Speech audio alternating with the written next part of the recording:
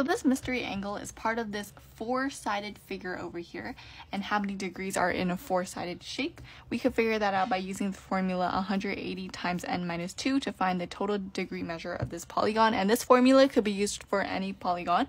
There are four sides in this figure, so it's just going to be 180 times 4 minus 2, which is 2, and 180 times 2 is 360. So there is a total of 360 degrees in this figure.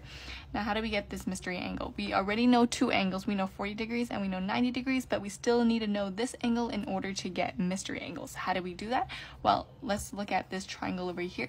We have a right triangle, and a square just indicates a right angle, which is 90 degrees.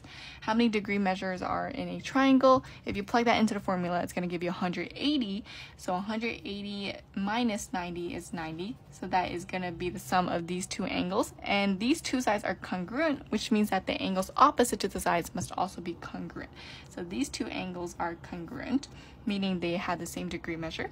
And if they have to add up to 90, then we just do 90 divided by 2, which is 45. So the measure of each of the angles is 45 degrees. And this angle and this angle form a line. In a line, there are a total of 180 degrees. So to get this angle over here, we just subtract 180 with 45, and that's going to give us 135. So the measure of this angle is 135 degrees. And now we could put it all together. To get mystery angle, we take the total degree measure of the four-sided figure, 360, and subtract it with 40 plus 90 plus 135. 40 plus 90 plus 135 is going to be 265, and 360 minus 265 is 95. So that is going to be the measure of the mystery angle.